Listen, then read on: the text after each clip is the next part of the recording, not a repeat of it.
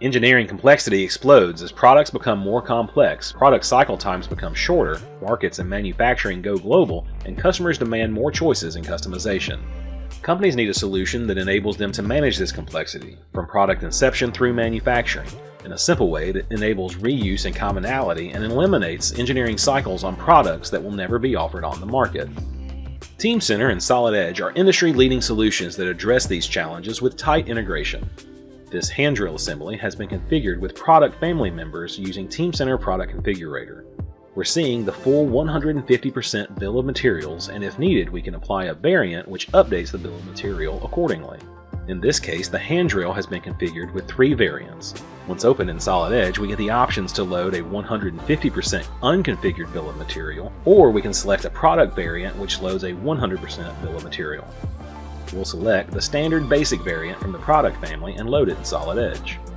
All the components associated with this variant are loaded. We can verify this by expanding the sub-assemblies to visualize the components associated to this standard variant.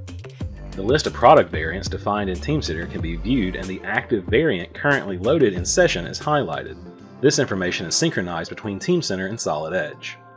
We have full control over whether we want to load a different variant, load more than one variant to provide us with a 120% bill of material, or load all variants to create the 150% bill of material. If needed, we can edit and move the components as we have read-write access. We'll load the gold variant, then edit the battery subassembly to make some changes. Here, we'll reposition the label component in the correct location using the appropriate assembly constraints. On clicking Save, the change is updated and synchronized back to Teamcenter. We can create a new drawing of a loaded assembly variant or an unconfigured assembly.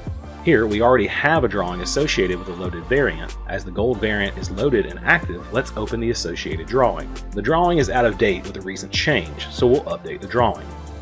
As you see, the drawing views are updated to reflect the changes, and this data can be saved back to Teamcenter.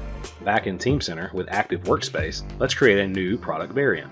Features defined in the configurator can be used to define variant content such as bills of material and CAD designs. It's an easy process. We can select the features from different functional members to define the new variant and provide a unique name. You can then validate the variants against the rules. We'll name this variant Diamond, which will be new to the product family. As we switch back to Solid Edge, the new variant is shown in the variant configuration dialog and is ready to load instantly. These variants can be loaded in the session for design review, visualization, or an interference study.